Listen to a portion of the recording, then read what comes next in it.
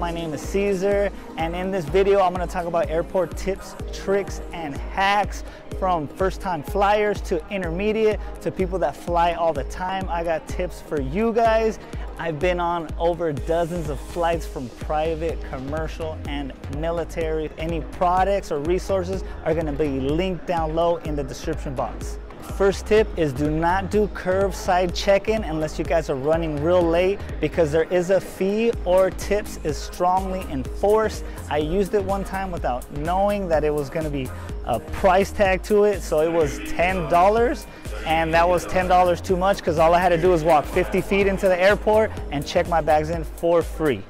Next hack is to use a reusable water bottle. I bring one every time. Just make sure it's completely empty when you go through security checkpoint of TSA.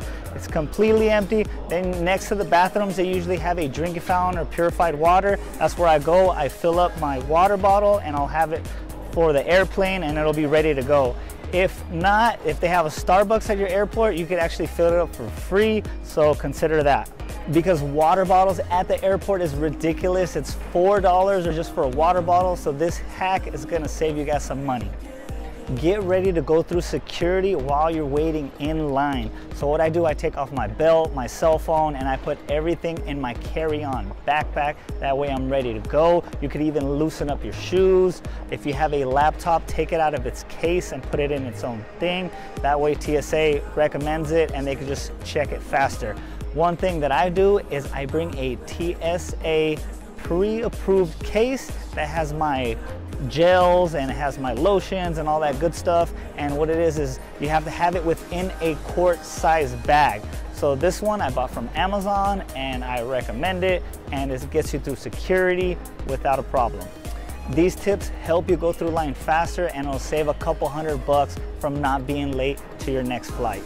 If you are bringing any bottles with liquids in it, it has to be smaller than 3 ounces. So the one I recommended is smaller than 3 ounces. You cannot have a bottle that's 6 ounces and then just have a little bit in there where it's just like that 1 ounce and say, hey, it's just 1 ounce. That is not gonna fly. No pun intended.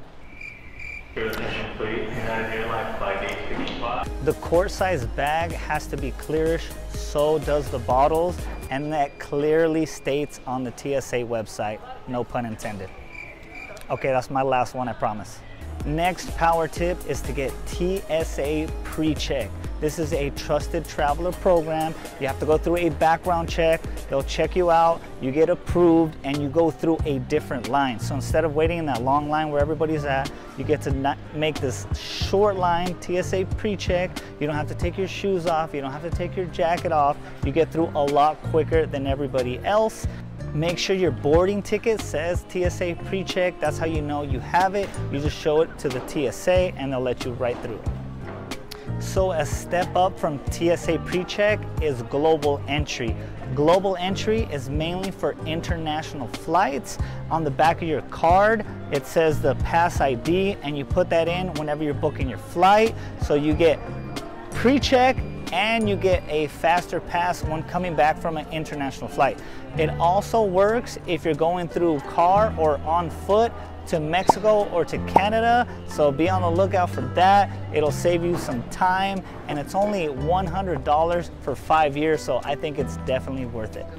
So another cool hack is Netflix now has a download option. So you could download your favorite show or your favorite movie and you could watch it on the airplane. That way you don't have to get the Wi-Fi package, or if they're playing a movie you don't like, you could go ahead and watch that. Also, you could download an audiobook. I'll leave the link for Audible down in the description box below. You could listen to a book while you're relaxing on the plane. You could do that also. That way you don't have to buy that expensive Wi-Fi plan. Try to use the bathroom before you jump on the plane, because who wants to use a stinky small airplane bathroom when you could use a nicer one at the actual airport? I try to limit my water intake, that way I'm not having to go to the bathroom when I'm inside the airplane. Make sure you download the app to whatever airline you are using. That way you could check your flight status, to check if there's any gate changes.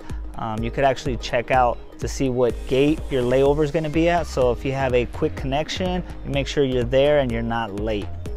Sometimes they have perks if you download the airline app. Like we flew United, and on United Airline app, you could actually stream movies and shows for free without paying for the Wi-Fi plan. So it's good to download whatever airline you're using and see what kind of perks they have. Make sure you're just super casual for your flight. I wear my sweatshirt, my sweatpants, and my running shoes. My wife, she usually wears her leggings and her jacket. You guys have to make sure you have a sweater or jacket because it gets freezing cold once you're up in the plane. And sometimes they don't have blankets for everybody, usually just business class. Unless you're going on some kind of business meeting, I don't see why you gotta get all fancy and dress uncomfortable for your flight. Bring snacks and munchies. You could bring it through TSA security, and also it could hold you over, that way you're not buying expensive airport food. If you're on a long flight or if you're on an overnight flight, make sure you bring your toothbrush and toothpaste. This could help you freshen up in the bathroom. This tip is not really for you, it's really for the people that's around you. So bring your toothbrush and your toothpaste. If you're using a digital boarding pass, make sure you take a screenshot and it's on your photos, because if you don't have a good internet connection or Wi-Fi connection, you're not gonna be able to log in real quick just to show them, just in case you have to show them quick. And I'm more of an old school kind of guy. I like having my printed out boarding pass. So I have that with me just in case my phone dies or is dying. I like to have the actual paper copy with me. Make sure you bring a pin with you when you travel. This will help you if you're flying internationally.